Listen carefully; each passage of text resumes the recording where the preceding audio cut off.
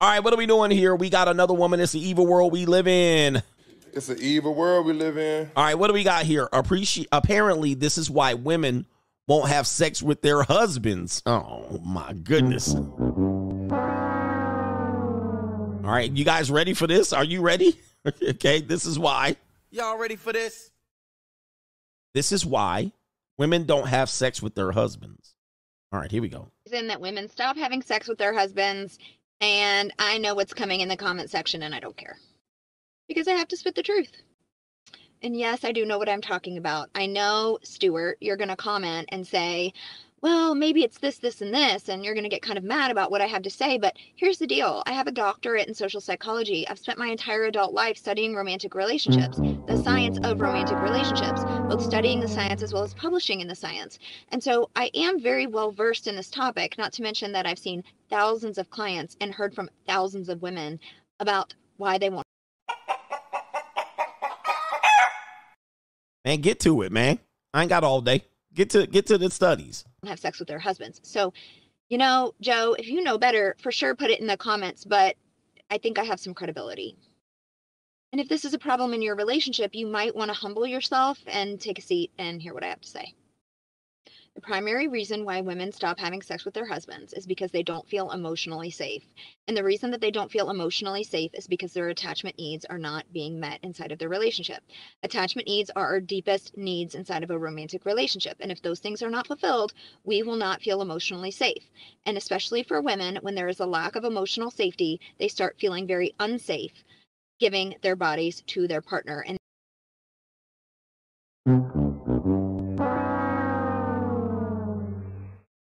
I cannot say that she's wrong. However, I might have to hear her out. I understand. Remember, I'm about understanding women, and I'm going to say I understand. Now, there's a point I'm going to make on that, which she's not wrong, but I want to hear what else she got to say. All right, so I can't fuck my wife that I have in this house, you know what I mean? But okay, all right. But why does she have sex with Chad and Tyrone while married? Can you tell me why she has sex with Chad and Tyrone, who doesn't support her, but then when I'm supporting her, barely, you know what I mean? It's rocky. I get it. There's some question marks. She can't give me no pussy. All right. But we got partner here. We got another partner. When your partner and your partner, this ain't do-si-do. This ain't square dancing. I don't have partners. Not feel emotionally safe. And especially for women, when there is a lack of emotional safety, they start feeling very unsafe, giving their bodies to their partner, and they start to feel extremely unattracted to their partner. Ma'am, you missed the point. I've already uncovered this. This is not new groundbreaking material here. First of all, we already told you women lose interest in monogamous sex early. I made the marriage will up. I got the marriage will. So once she has the investment, you're talking about there's no security anymore. What about these women? Okay, that just bounce and then they take half the bruh. All right, let me see what this. She got more talking here. Man, boy, there's like 3 minutes left in this video. So I don't know if I can listen to this woman that long, but I'm going to give it, let me hear what else she got to say here. Like they simply can't get physically turned on by their partners anymore. So if you're not familiar with my content, you might be asking, how do I know what their attachment needs are? Well, there's a lot of information about attachment out there. You could dig through my videos and you could probably very easily figure out the attachment style of your partner. Ma'am, you know what? I don't know if I'm going to make it through this video. I don't know what. So your needs supersedes his needs. Your partner has a need. You're saying you have a need. His need is to have intimacy and sex with his wife. Matter of fact, that's his only legal recourse. If he has sex with another woman that feels secure, it's ground for divorce. So his sexual need is minimal. And your emotional needs trumps that. So that's what you're saying. He has no say. You can't just give him a couple pieces of peace leave. He's just got to be like, well, my needs are more than yours. What else could she do? What else is he supposed to do? That's the problem I'm having here. She's justifying it. I can understand it. But nah, we're saying that she can just use something that cannot be measured or no barometer or no tangible. There's nothing tangible. She could just say, well, today I don't feel secure and safe. No peace leave. Well, tangibly, I can feel some peace leave. I can feel that peace leave on my, never mind. I can feel the sex. I can feel it. I can measure it. I can count it. We can actually time it.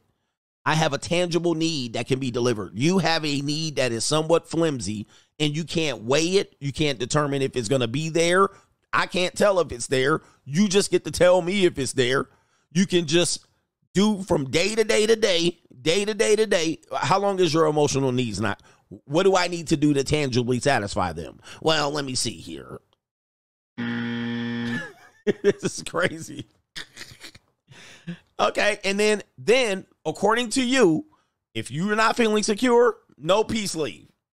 And you're going to lose attraction. Can you gain attraction back? I'll let her talk. Attachment science has been around since 1958. It's been studied empirically in thousands of empirical studies. Go to PubMed. The studies are out there, okay? Or you can work with me, and I'm happy to assess the attachment of your partner. And here's what you need to know. The different attachment styles have very, very different needs. So knowing the attachment style of your partner is really the keys to the kingdom and getting all your needs met inside of the relationship as well.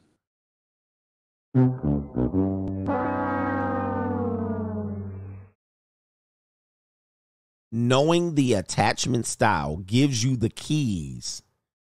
While meanwhile, she got the keys to the house, keys to the car, keys to my kid's future. And you're over here, I'm married, and I got to work out the keys. I got to figure out my wife's keys to have sex with her. All right, wrong key. Wrong key. Okay, I got the right key today. Oh, it switched. Wrong key. All right, I got a job to do. Bitch, I'm just going down to the junior college. I'll stay single. This is my question. Why get married? Why get married? If I can't have sex with another woman, but I got to keep figuring out your key, why marry? And then she gets to be like, nope, wrong key. Oh, by the way, I thought you said she's not attracted anymore, but now there's a key. There's a key to unlock the attract. I thought I'm attracted to her whether she gets fat or not. Now there's a key to her attraction. Man, this is a goofy ass game. Just say you don't want to have sex and I can go get me a girlfriend or get me a sugar baby. What the hell? So the anxious preoccupied, their biggest need is the... By the way, white women, I'm going to tell y'all what, man. White women are the queens of this bullshit. For some reason, they lock up more punani than any race of women out here. I don't know what it is with white women, but they lock up they punani fast. Now, you do have different types of white women. White women that were crystal methanies and party girls, and they fornicated and rode the carousel, and then they locked it up. Or you have women that actually just always been leveraging and saving it, and it's pure and special. And then they make you wait 22 months, 3 months, and then you finally start fucking on her. Then you be like, oh, okay, I'm going to rush her down the aisle. You marry her, and then she lock her punani up for kids. After the kids come, she lock it up. White women be locking their sex up. Then they turn 40, and then they want to be out here with the personal trainer, the massage therapist, Chad, Ray. Then they want to go out there and learn themselves. Then they go on the cock carousel and catch herpes after they're divorced. Like, white women, suburban white women be locking that punani up. They be locking the punani up. I don't know what it is with white women. What y'all doing, man? Why y'all be locking y'all stuff up?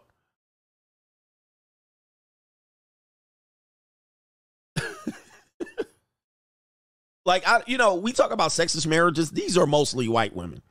All right. Every now and then you might have an Asian woman, maybe a black woman, Latina going to screw you whether you getting along or not, more than likely. They can't go without it. All right. The majority of them, as a general rule. Latinas, you might not have this big of a problem with. Dude, I don't care if her stomach's hanging. Oh, she can have 3 stomachs and she going to bend it over. She don't care. Latinas seem to not have this big of an issue. But white women and then Asians and then black women, they be locking they be locking it up, man. I don't know what it is with them, man, but they They be bugging. And then they're like, you got to do this. And princess, they get into their princess. Oh, I'm the pretty princess. Locking they shit up. All right, they the queens are locking it up. And then they go give it to somebody for free. Give head or something. I normally don't do this. All right, I'm going to do it. Love, affection, and reassurance. So they need lots of reassurance every single day that you love them, that the relationship is stable, and that you are, in fact, appreciative of them. And they really have all the love languages. They just want lots of reassurance of your love, okay? The fearful avoidant, I just did a video on this. Their biggest need is to be able to feel seen, heard, and understood in the relationship, aka trust you to show up for them in a way that feels good to them. Yeah, man. See, yeah, somebody said they have an inflated sense of self-worth. They think they're the princess. They think they're the queen. Oh, I'm the princess in the movie. And then don't let them dye their hair blonde. Another hair dye right here. I'm the pretty princess. You have to do what I want me to do. Oh, I'm pretty. You gotta have to. And deep down inside, they not that pretty. Like, take a look at her. Like, listen, if her hair was not blonde, nobody would probably look at her. Now, if she be brunette, you probably look at her a little bit, and you look at her, and she's not that attractive in the face. She just kind of have some qualities that make you like, oh, maybe she, okay, no, she not. Right? She a little long in the face and in the tooth, and she long-winded. All right, so what are we talking about here? Okay, so really leaning into seeing, hearing, and understanding them and making a lot of space for their feelings is super important. For the dismissive avoidant woman, it's going to be space, autonomy, and lack of criticism, aka peace and harmony inside the relationship. So a lot of times what I see is that women are expressing my emotional needs are not met, aka their attachment needs, and I physically cannot get turned on by my partner anymore. Hey, man, guys, black men, I'm going to tell you, you marry a white woman, you're going to see this woman. I'm just going to let you know. Because ninjas be like, I like white girls. I like pogs. If you marry one, you're going to see this woman. Just to let you know, guys, it's not going to, and you better not be surprised. This woman is going to show up and tell you all of this psychobabble, and you're going to do the, and I got an emotional attachment. She went to psychology school. So there's a red flag right there. And they're going to whip out all this science, pseudoscience, and not study one biology book in which I penetrate you. Male desire. Measure the two. You got psycho pseudoscience babble over here, and I got biology. Biology wins. Right? Nobody cares about. Right. If you like flatbacks and this, just to let you know, man, this is the trap. This is the trap about white. I know, hey, man, everybody likes some flatbacks and some pink toes, but this is the trap. And what happens is this is the because I'm talking to the brothers here. What you guys don't know is before this, she was bubbly, she was kind and sweet and thoughtful and she was nice and cuddly and snuggle. She was, can I has hug? Bruh. They're going to eat, and for the black women, that always be catching hell. Because black women be catching hell because they're so overt with their behavior. It's disgraceful, but they're overt with it. But the problem with black women is that they can't hide their bullshit. You can see it right out in front. That's why when I break down races of women, the thing with black women is they're upfront abrasive, but over time they kind of relax. You know what I mean? You might be able to get her. You might be able to mold her a little bit. If she trusts you, you might. White women is the opposite. They're super, they let your guard down. Hi, I'm just this and I'm simple and yep, I like that barbecue. Yep, whatever you want, train me, I'll do whatever you want.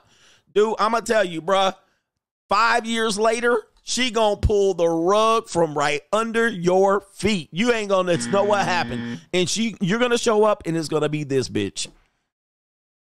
It's gonna be her. Telling you this and telling you that. Well, I learned and I read in a book and my friend told me and my mother said and my father said. Bruh.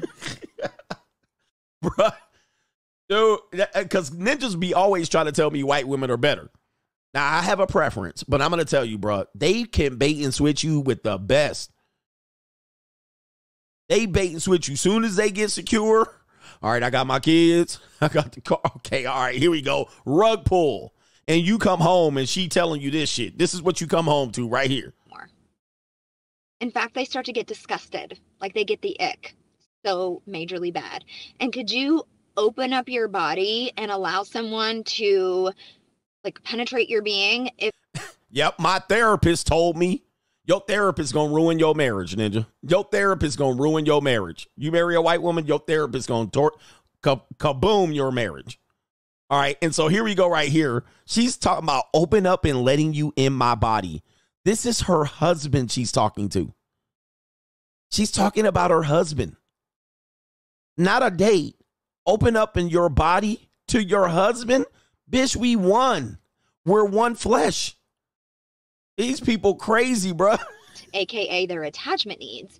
And I physically cannot get turned on by my partner anymore. In fact, they start to get disgusted, like they get the ick. So majorly bad. Right? And could you open up your body and allow someone to like penetrate your being if you feel disgusted by them? She's talking about her husband. Gentlemen, this how cold the game is. She literally talking about her husband. As a professional. Wait a minute, where's that other woman here? Where's the other woman that was talking about? Okay, yeah. She's talking about her husband. Dude, Ninja, it's a wrap. Guys, people think, look at her face, man. This woman is done. Them head meds, she got one eye higher than the other eye. Guys, this is the women I be talking about. And dudes be like, man, coach, man, what's going on? This ain't all women. Yep, that's divorce talk. He said that's divorce talk. Meanwhile, she gonna do, you done did almost everything you could, and she done had your ass do this, and you did all this shit. And then she's like, I don't know, yeah, the beta Brad. She gonna get the beta Brad. That's what I was looking at. She got a beta Brad. You know why you don't want to have sex with your husband? Because you got a beta Brad. All right, let's turn this down. This is why, and this isn't the same woman. You know why? Because you got a beta. And that's you. You got a beta, and you're not attracted to a beta, but you've gotten everything the beta you can get from him. Now you come home, and you're like, I cannot let you into my body. Oh, my God. Imagine. Oh, boy. That's the wife you see in divorce court right there. That's what you see in divorce court right there. And you'd be like, coach, man, no, man, not my girl. Not my girl. The therapist got her warmed up, and she's so-called a therapist. This is who you see in divorce court, and you trying to talk sense into her. You trying to negotiate with her. Wow. Holy shit. Holy shit. They feel like they're violating themselves and someone is violating them. And trust me, I do videos on why meeting a man's sexual needs is very important inside All right, I want to see that video. of a relationship. So I'm definitely not one-sided on this. Okay. I'm just trying to share the woman's side here. Yeah. It makes no sense. And I know I may get roasted in the comments by You got roasted by CGA, you damn right. the men, and I'm expecting it, and I don't care. And none of my self-esteem comes from what, Bob thinks, right? No, CGA. But I know that I'm gonna have a lot of women in the comments shouting, thank you. Yes. Thank you for saying what's been so hard for me to say or what my husband is not hearing. See, guys. Now, just so you know, gentlemen, I want you to look at this face. And I will look her up. I will give her the benefit of the doubt. I want to hear her other video for the men. Not today, though. I'll save it, and I'll try to look it up later for the next week. This is what I've been warning you about. She's saying the women in the comment section, thank you. That's exactly what I want. That's what we feel. Brothers, now let me just tell you, do you want to get married to this? If you knew this up front, would you get married? The answer is no. Most men are going to be like, what? I ain't putting up with that shit. Because a lot of wives are like, yes, queen. I wonder, does she have her videos out? Okay, I'm going to have to do some. The video was shared over here. Okay, they killing her. They crucifying her, man. Oh, somebody just said, but she feels safe with Chad, the ex-con, with a bunch of prison tattoos. This video should be titled, This is Why Men Cheat. You know what? That's actually fair. Yep. If women wanted to know why a man cheats on his wife, you have a beautiful wife and she's the mother of your kids. Why did you cheat? Refer back to this video. This is why men cheat. And these are normies, by the way. As a woman, what she said makes sense. Of course. Yeah. As a man, you would probably never understand. Yes, we need to negotiate this up front, Hafiz. Oh, goodness. Yikes. Because imagine you got to come home to this woman. Oh, my God. Oh, my gosh. I'm telling you, man. Dude, I did it in marriage. This is the stuff I warned you guys about. This is the stuff I warn you about. And you got dude, you're behind closed doors. Nobody's going to help you. Nobody's going to talk sensitive to this woman. Nobody's going to say, hey, lady, you know what I mean? Give him a little bit of leg. Nothing. You're going to get into your marital bed and she going to be cold just like the middle of the winter. Like colder than any person that's treated you that week. Let me say this. Colder. Married men, put a 1 in the chat if I'm lying, if I'm not lying. She's going to treat you colder than any person treated you all week long. And this bitch will be in your bed. In your bed. Cold shoulder. Back to you. No kiss, no hug, nothing. And you like, oh my God. Yo, I'm telling you, brothers. It don't matter, man. I'm telling you, brothers. You guys got to watch out for this. This is the marital trap that I warned you about. Right here. All right, let's catch up with some super chats. We do have 2 more segments. 1 more before the main event. Yes, it is. 1 more before the main event. But it's an evil world we live in. It's an evil world we live in. If you enjoyed this clip, check me out on the Free Agent Lifestyle channel for the best morning live stream every weekday. And of course, we're back for the evening live streams as well. Check out the times in the featured channels on this channel right here. And also the links are in the description box. I will see you there. New world order.